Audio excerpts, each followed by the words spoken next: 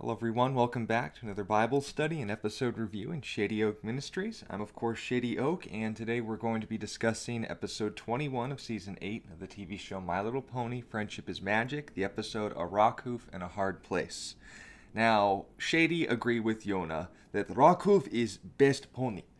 However, his message is almost better than his antics, because while this was definitely an entertaining episode to be sure, especially one of Celtic origin as myself, his life story served as an invaluable resource to the School of Friendship because it gave them first-hand inspiration to know the true value of history, which is something another written record also serves for us as Christians, and that of course is referring to the Bible.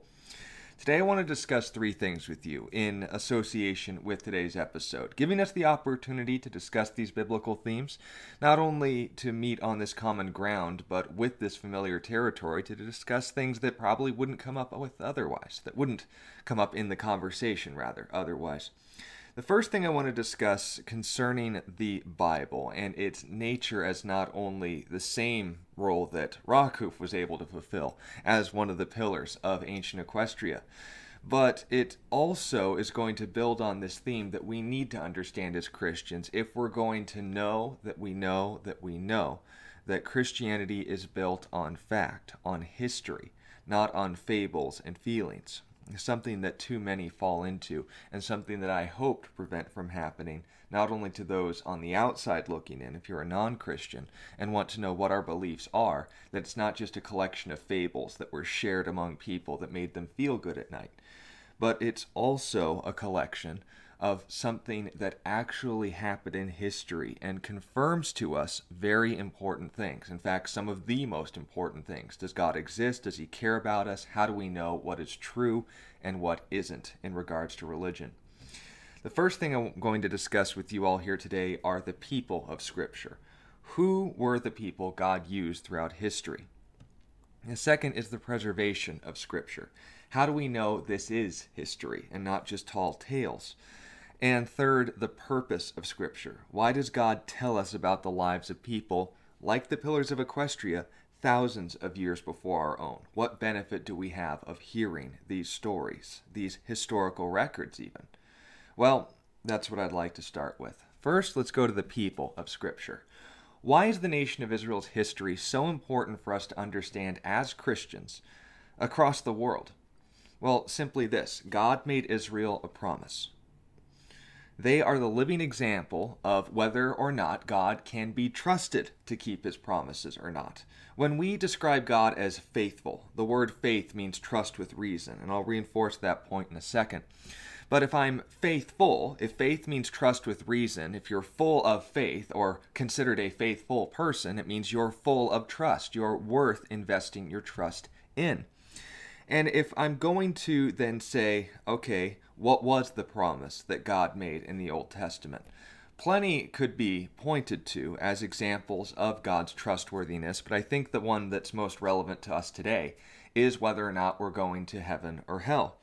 Salvation from sin in the Old Testament was this: I'm going to send my son. Do you believe that promise?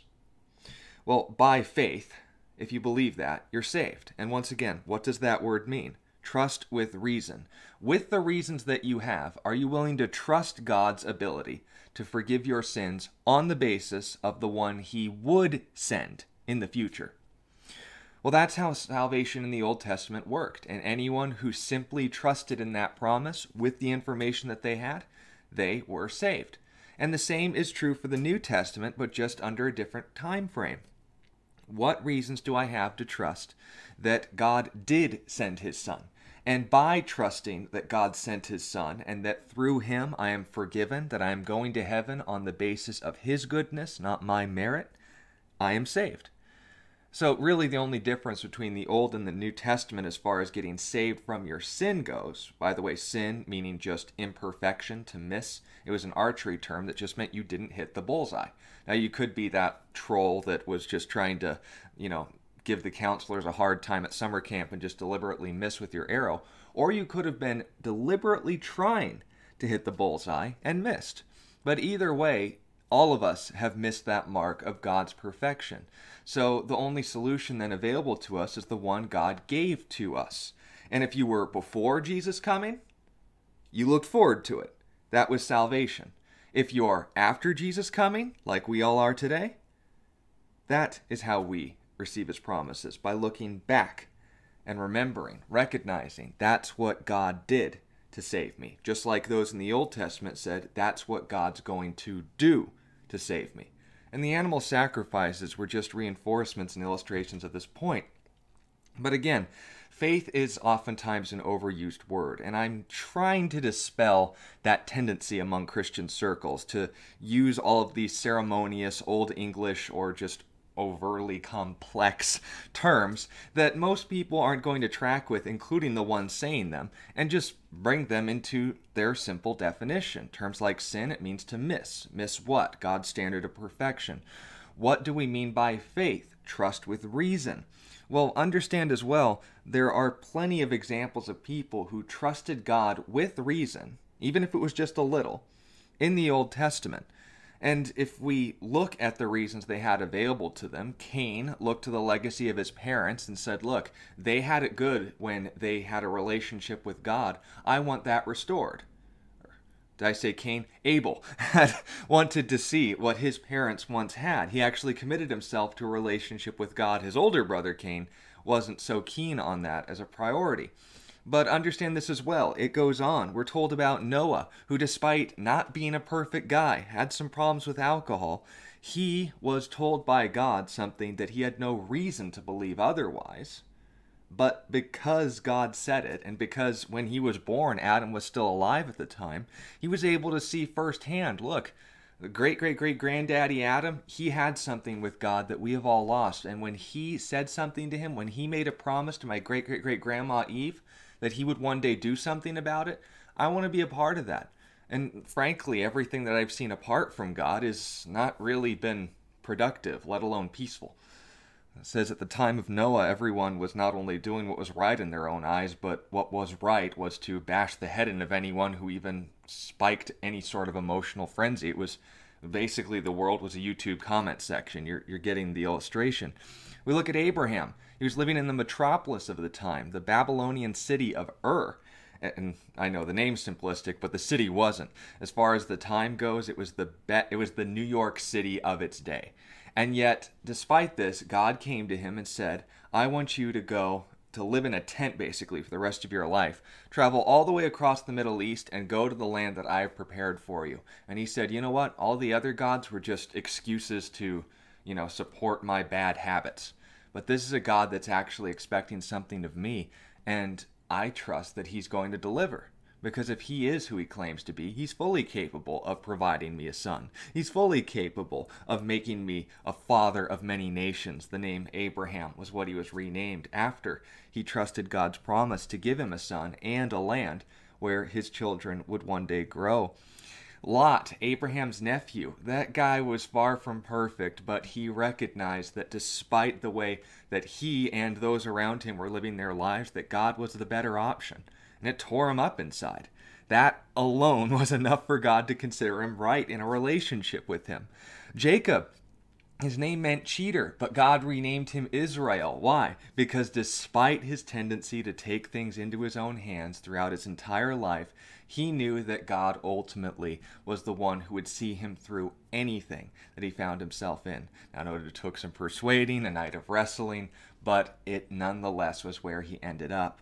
And that promise that he would bless his 12 sons, simply believing that, God said, that guy's in a right relationship with me. I am the God of Abraham, Isaac, and Jacob, because he recognizes I still have a plan for his kids. That's all he expects from you and me. We look at Joseph. That guy went through a really, really tough life. But ultimately, where did it put him?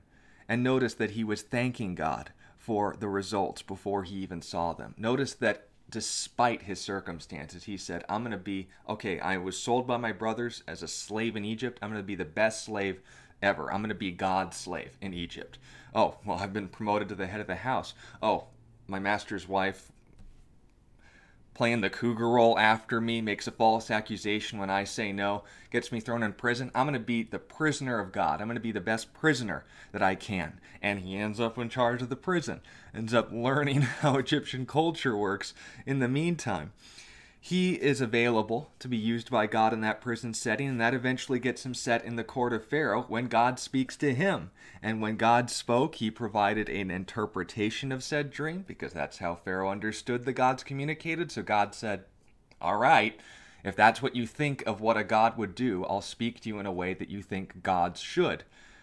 I'll start where you're at, but nonetheless, Joseph ended up at the head of the world-ruling superpower at the time. In fact, his policy made Egypt the world-ruling superpower of that time, getting them through the famine, making all the other surrounding nations depend on them in order to get through this time. But you follow along with these things. Judah, the fourth-born son of Jacob, and likewise the one that would carry on the messianic promise, he said, look, I spend my time with prostitutes. I got my daughter-in-law pregnant by accident. Genesis 37, look it up. But of all these things that are just so wrong with me, God still made a promise to my family, and I am going to keep that promise. Or rather, I'm going to receive that promise and let him keep it. We look at Joshua. When Moses passed on that legacy, he says, look, I'm no Moses. Otherwise, my mom would have named me that. But I'm just going to do what God's called me to do now. And they won battles that they had no business winning. You follow along in this line. You look at the times of the judges, this list of people who on and on. Read Hebrews chapter 11. It's the whole point. People who throughout history trusted God and weren't disappointed. Let me just read a section of it to you. Isaiah, I'm saying that a lot. Hebrews 11, verse 32. What more shall I say? For the time would fail me to tell of Gideon and Barak and Samson and Jephthah, and also of David and Samuel and the prophets, so the time of Judges through 2 Samuel, who through faith subdued kingdoms, worked righteousness, obtained promises, stopped the mouths of lions, reference to Daniel, quenched the violence of fire, also a reference to Daniel, escaped the edge of the sword, out of weakness were made strong, became valiant in battle, reference to Gideon, turned to flight the armies of aliens, not outer space aliens, foreigners that wanted to take over the nation. Women received their dead raised to life again, reference to Elijah. Others were tortured, not accepting deliverance that they might obtain a better resurrection. Now note, that's going through a lot for something that they haven't yet seen. But catch this. Still others had trials of mockings and scourgings, yes, and of chains and imprisonment. Speaking to the Hebrews, the author of this book is speaking during a time where they're dealing with that as well. They were stoned. They were sawn in two, reference to Isaiah. They were, and Jeremiah as well. He was stoned to death in Egypt with rocks, not weed. They were tempted, they were slain with the sword, they wandered about in sheepskins and goatskins, uncomfortable clothing, being destitute, afflicted, tormented, of whom the world was not worthy. And you hear that said a lot among your favorite video game characters. That's where this term came from. But they wandered in deserts and mountains, in caves and dens of the earth, and all these, having obtained a good testimony through faith, through trusting God by reason, did not receive the promise. They didn't see the results in their lifetime. God having provided something better for us, that they should not be made perfect apart from us.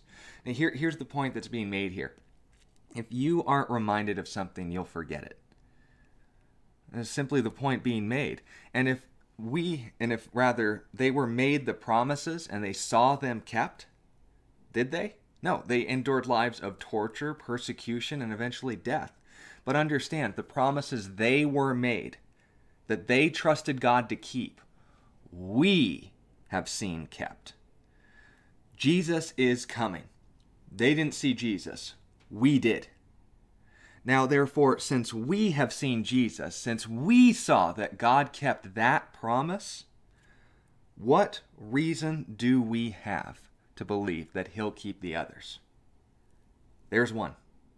In fact, there's more than one.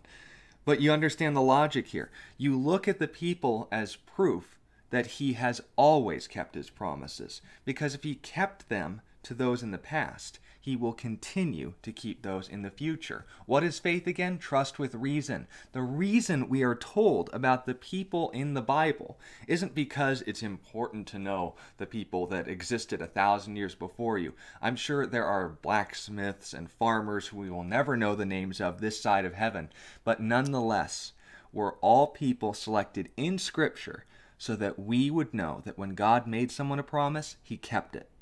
And that most important promise is whether or not you and I are going to heaven or hell.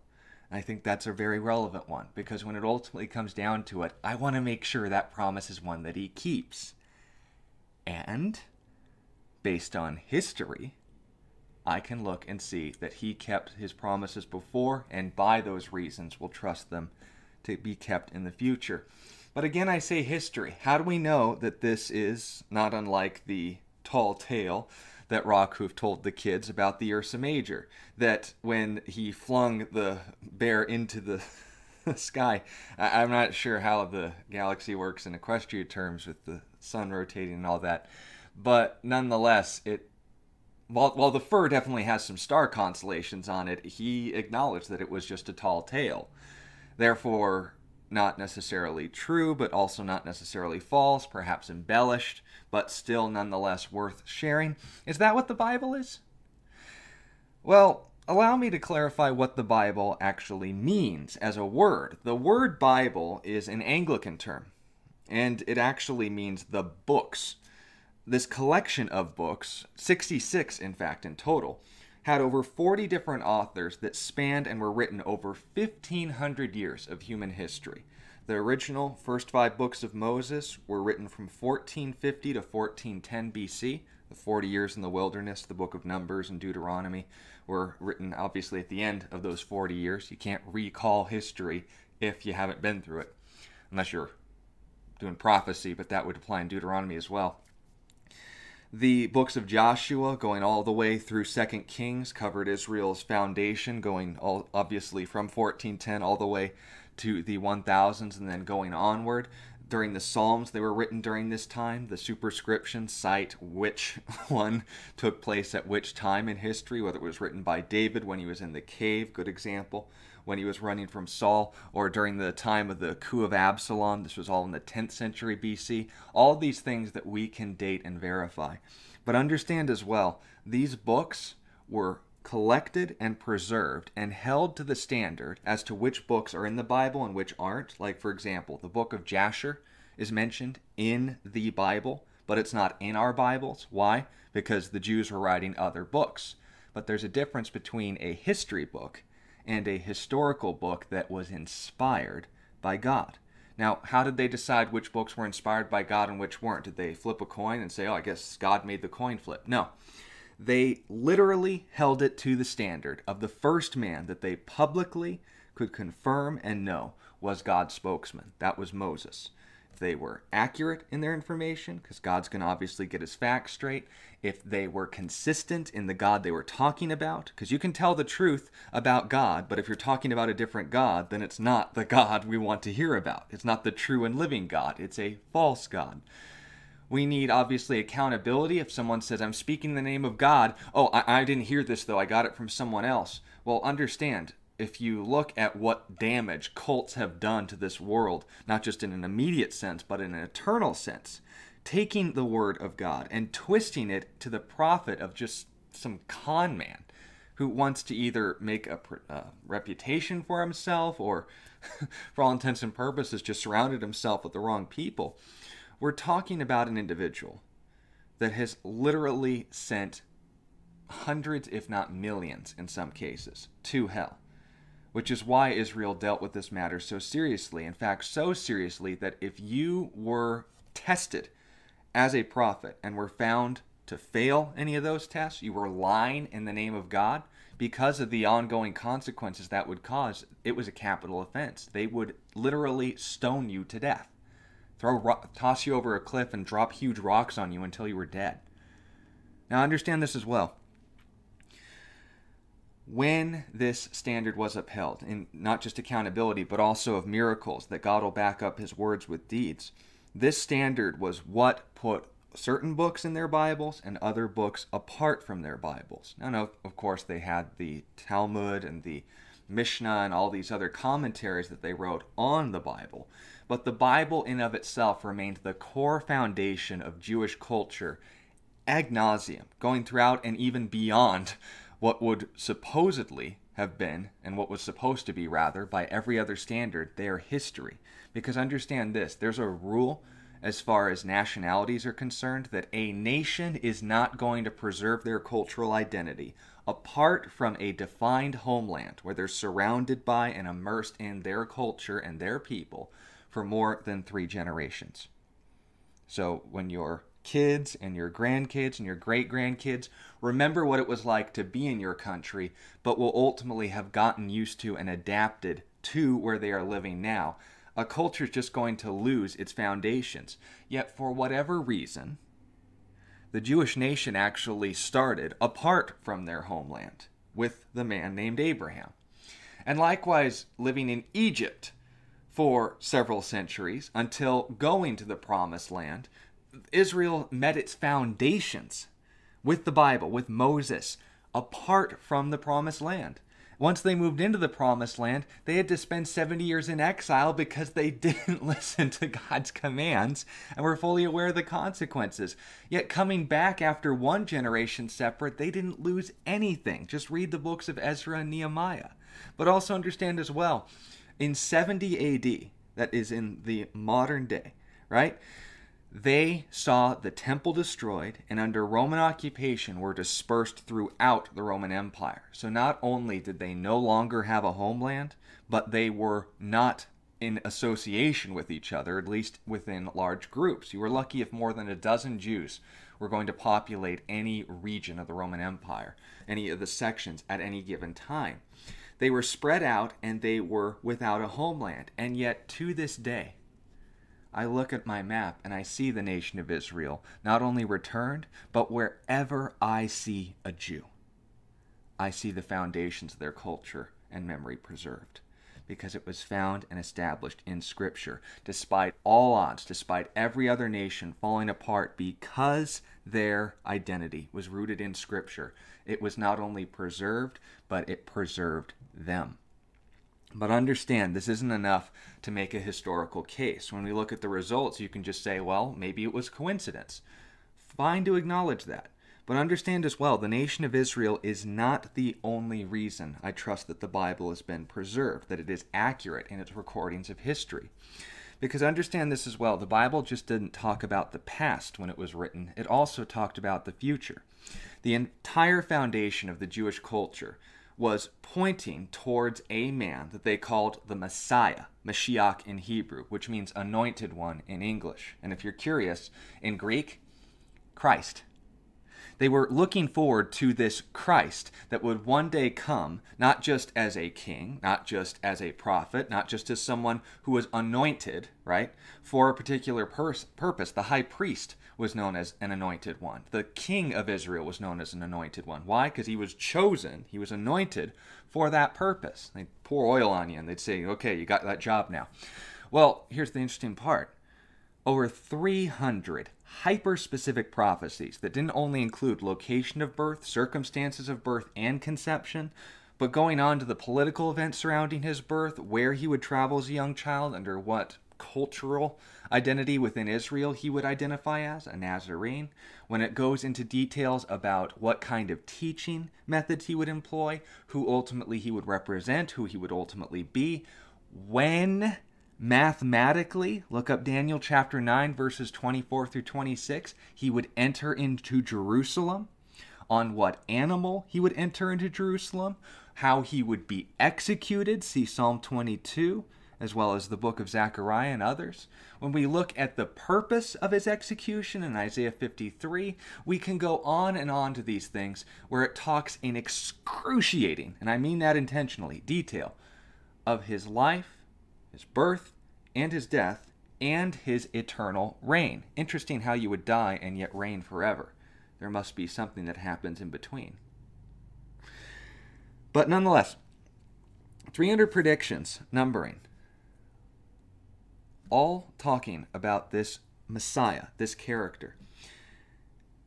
And not only this, but one day a man came along from Nazareth who claimed to be that guy. Now, he was far from the first to make this claim. Just like every single claim from God, there will be people who falsely associate that claim with themselves. And that's what the majority of Orthodox non-Christian Jews, there are Messianic Jews, those who believe that Jesus is their Messiah. We consider them a step above Christians because he's actually their Messiah. We're just benefiting from it. But understand this. Plenty of people have claimed to be the Messiah before and after Jesus. But like all of those people who claim to be the Messiah, the moment that they were called out on their nonsense, the moment they either made a false prophecy and were executed for it, or were caught by the local governing authorities, arrested, or even executed by the local government, what happened to their followers?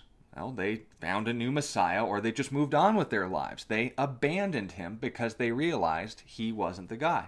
And that was the exact same thing that all of Jesus' followers did when he was arrested and crucified by the Roman government. Until 3 days later. And after those 3 days, much like those in Hebrews 11, these men were willing to go to their deaths for the sole reason that they saw this man who didn't just claim to be God, but proved it by rising from the dead. And note, not resuscitated, resurrected bodily, to verify his prediction and claim that he and God were the same. Now, understand this. This wasn't something that was eventually embellished over time. According to even the most liberal and secular scholars that you could imagine, John Dominic Crossan, James D.G. John, Bart Ehrman, to name a few, dozens of others, we could go on. There was, at the foundation of the Christian church, collections of people, obviously, who were literate and some who weren't, but not all of these people are going to be able to learn at the same level. Now, when you are in that kind of position, you're surrounded by people who can read and some who can't, you make accommodations. And so in the early church, in the book of Acts, and when the Christians were just learning about what Jesus had done, we recognize it, let's learn more about it so we can share it. They focused on a good collection. In fact, we've come to basically find out about 41 I think now. You can check the work of Dr. Gary Hammerboss, who's done lots of books on this. But nonetheless, 40 or more Christian creeds, little short lyrics that they would be able to recite together and remember. In the same way, before you could read or write, I'm sure you could remember Twinkle, Twinkle, Little Star, right? Well, being able to remember those collections of words, oftentimes associated to music as well, these were what served as the foundation of what Christians believed in the early days. And it's from these historical creeds we can not only date what time they were written, but what Christians believed at this time. Now, you tell me if you think that the resurrected Jesus was A, a myth, B, not believed, and C, just something that was put upon them later, which I guess all of these are tacking on the same theme. But the accusations are made to this creed I'm about to read to you, which was recorded for us in 1 Corinthians chapter 15, verses 3 through 8. And you tell me, if Christians were reciting this within months of the crucifixion of Jesus, that this was something that was not believed by Christians until centuries later. For I delivered to you, first of all, that which I also received. Paul speaking to the church in Corinth in 50 AD, 20 years after Jesus' death and acclaimed resurrection. That Christ died for our sins, according to the Scriptures. What Scriptures? The Old Testament. That he was buried, and that he rose again the third day, according to the Scriptures. That he was seen by Cephas, a nickname for Peter, then by the 12 groups.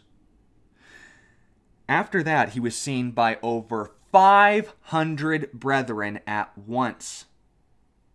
at once, of whom the greater part remain to the present, but some have fallen asleep. Some of them have died, but you can go and ask most of them who are still alive today.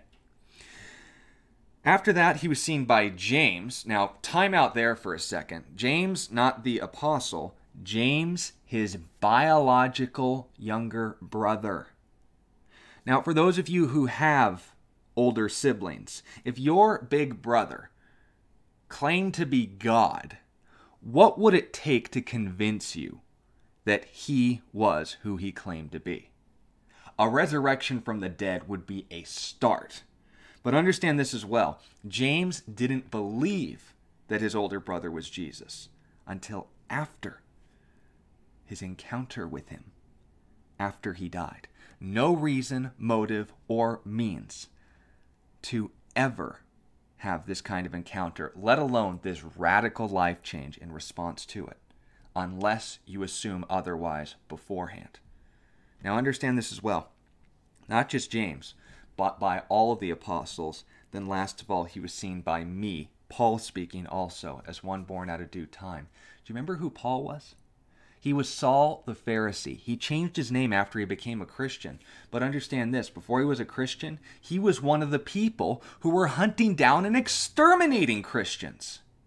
And he actually got legal paper certification to go to other neighboring cities. He was on his way to Damascus after he was hunting down, imprisoning, and murdering Christians in Jerusalem, where it started. They fled, taking the message with them, mind you, but they fled Jerusalem and started spreading out. And Paul says, we got to get these Christians back before this false cult spreads. And on his way to Jerusalem, he ran into Jesus. And catch this, did he have any reason to want to suddenly change all of his upbringing, all of his education, all of his life's goal and opportunity up until this point, to give up his family, give up his status, give up his wealth, everything that he had going for him, for the sake of something that he now realized and spent, catch this too, 14 years double checking and verifying with the eyewitnesses themselves as to whether or not it was a bad case of heat stroke or a legitimate encounter. This guy crossed his T's and dotted his I's. He was a Christian for a reason, and it wasn't because it gave him good feelings. He lost everything because of it, but followed it because it was true and he knew it firsthand. This creed didn't come from Paul. He delivered to that which he first received.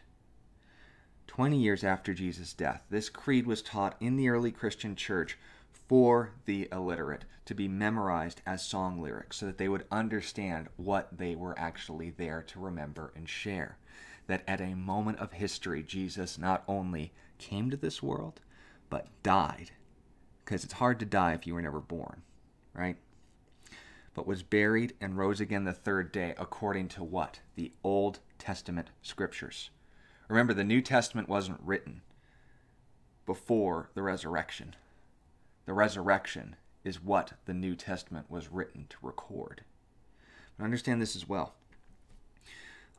Atheist, secular, modern scholars are all willing to acknowledge the basic foundations of all of these facts as history.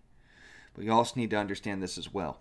If we have this information within months of Jesus' resurrection, we also need to understand as well, how do we judge other works of ancient history, especially going 2,000 years into the past? What other people talked about this beyond Christianity? Do we at least have an acknowledgement of the basic facts of what would require a death and resurrection?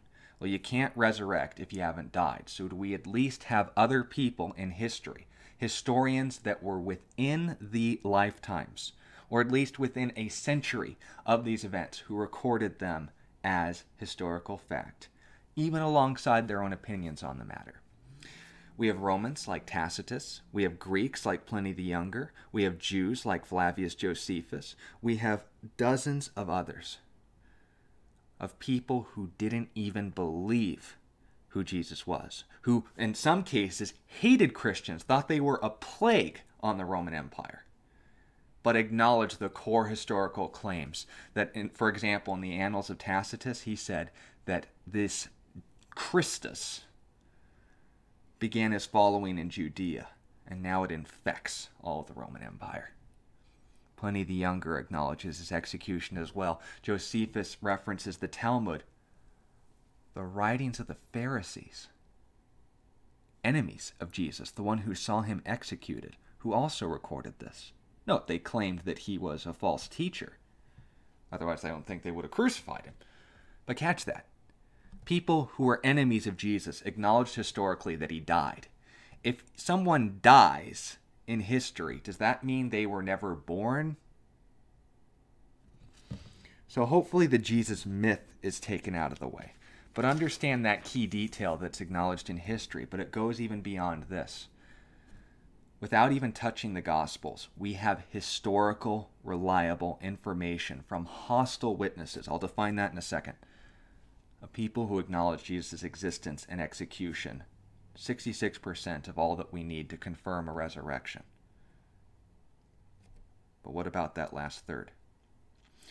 Well, understand as well, the claim that the Gospels that record Jesus' resurrection from the people who actually made a conclusion with the information, they can't be considered too good histories because they are too late. To be written after the fact, well, firstly, how do you write history if it hasn't already happened? But secondly, the key details that are made as far as whether or not there was a resurrection or not, if you throw this out as not good history, you are ignorant of the basic rules of ancient historical criticism. Or you're just being deceptive and ignoring them, which is the case for some. But understand, here's a good example. If anything over 1,000 years old is going to be tested and verified, we're looking for other information, it's either going to be in really, really bad shape, or it's just not going to exist at all anymore, unless it was really well taken care of. Therefore, the kinds of artifacts, items that suggest evidence, right, and writings that we should expect to find will be few and far between. The rule is that if you find two separate sources that both talk about the same basic facts, regardless of the side details and opinions that are included within, then it's as good as gold as ancient history, going that far back. There are three kinds of evidence that you can find that verify something in ancient history. The first is early testimony. The closer that your evidence is to the original event, the less likely that it's been embellished over time, right? Made into a constellation like the Ursa Major and Minor. A good example of this is Alexander the Great. Happily teach him in schools, correct? People like Aristotle, Greek, great minds, guy conquered the entire known world, Alexander the Great. Well, Plutarch's writings of the life of Alexander is the earliest that we have. And he wrote 400 years after the death of Alexander. Not during the lifetime of him or anyone who knew him. And no reason to trust him beyond the fact that it's just the first person who wrote about him. And yet, we'll happily teach that in school. Why? Because, firstly, he's not the only one who writes about Alexander. There are artifacts to confirm his writings. But as well, that's how ancient history goes. We're lucky if we find anything within centuries, plural, of the original event. We're going to go after Aristotle. We wouldn't have any reason to believe he existed other than the writings of others about him 1,000 years after the fact. But understand this as well. The first written affirmation of Jesus' resurrection, according to even atheist scholars, were written within months after his death, within the lifetimes of the original eyewitnesses, and we have discovered fragments of the Gospel of John within the 1st century. Look up the John Ryland fragment, P52. But understand this is uncanny as far as discoveries in ancient history are concerned. The second, apart from early testimony, we look for early stuff to make sure it hasn't been embellished, and we have Jesus' resurrection within the lifetimes of the eyewitnesses with artifacts and writings that we can confirm and verify existed during this time. but also eyewitness testimony. Now, how do we affirm that? Someone says they're an eyewitness? No, they say things that only someone who was there would recognize. For example, Frank Turek often makes this illustration in crossexamine.org. I encourage you to visit his website and make use of his resources. Don't agree with everything he says, but then again, you shouldn't. If two people agree on everything, one of them's thinking. But understand as well, we agree on the fundamental basics of how we know that our faith is based on fact. The side details can be left for another time. But the accounts and evidence that mention these things, for example, like, say, 9/11. The Twin Towers were destroyed September 11, 2001 in America, and that was a very significant event.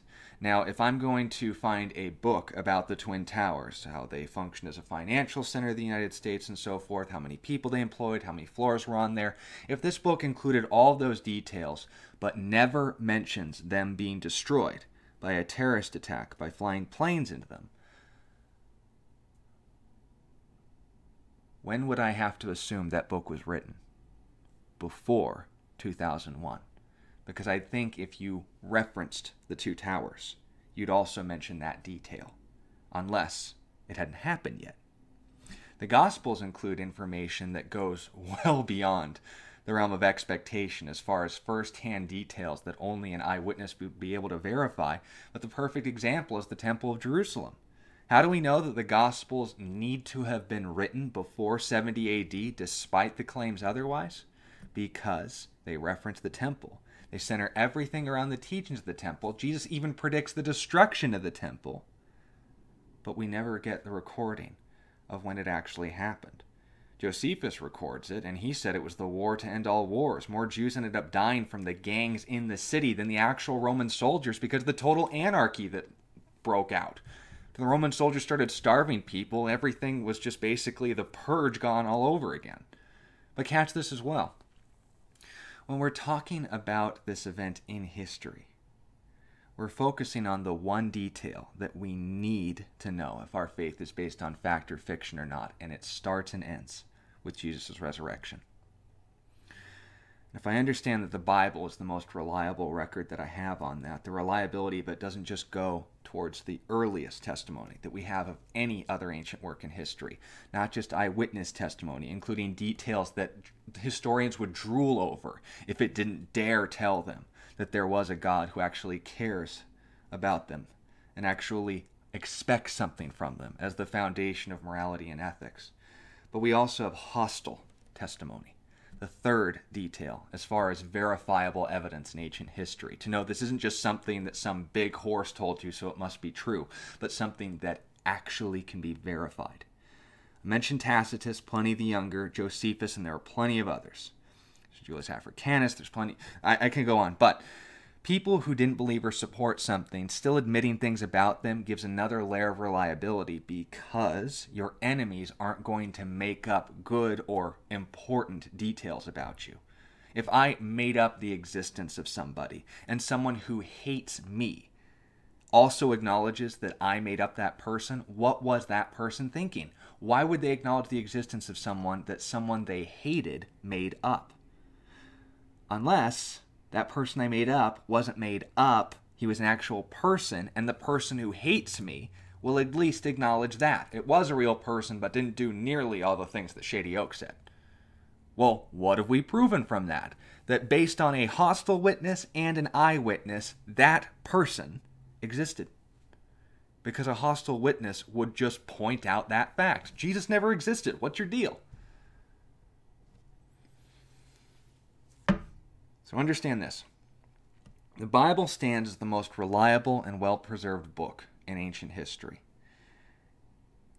The only reason people reject it isn't because of insufficient evidence, but inconvenient evidence. If Jesus actually rose from the dead, then his claims proves that there is a God, and therefore his standards actually matter more than your opinion. Not just stories from one Celtic pony, but the collected accounts of over 500 eyewitnesses who all went to their deaths after enduring lives of persecution and torture for what? because they saw Jesus claim to be God. Said, I'm going to prove it to you. I'm going to die, and I'm going to come back to life. If that is true, then God is not only real, but him acknowledging the Old Testament as reliable history is also true as well. Because if I'm going to listen to anyone's opinion, I'm going to listen to the guy who rose from the dead. And that's what brings us back to the purpose of Scripture. God's first promise was that he would undo what sin had done to us, separated us from him, introduced concepts like death, pain, despair, all these other things. When we saw that promise kept 2,000 years ago, another promise was made. He's coming back. And anyone who wants a relationship with him before then is welcome to it by simply trusting that promise. It's not something you trust without reason, and that's why he wrote it down. And as far as sharing these promises, understand that while you may not have the chance to read all of them to your friends, like Rockhoof, you can just have them look at your life and have them come to their own conclusions as to whether or not this is true. You couldn't have flipped a Ursa Major into the, well, I've seen what you can do with that shovel, and that wall was no match for you. I actually can believe that. It was the same point that was made in 2 Corinthians chapter 3, verse 2. You are our epistle, written on our hearts, known and read by all men. Clearly you are an epistle of Christ, ministered by us, written not with ink, but the Spirit of the living God. Not on tablets of stone, but on the tablets of the flesh. That is the heart. You have this information now. I encourage you not to take my word for it, but verify it, and then come to a conclusion. Not only knowing that this is true, but it makes all the difference in history, because this is a book of history, not just tall tales.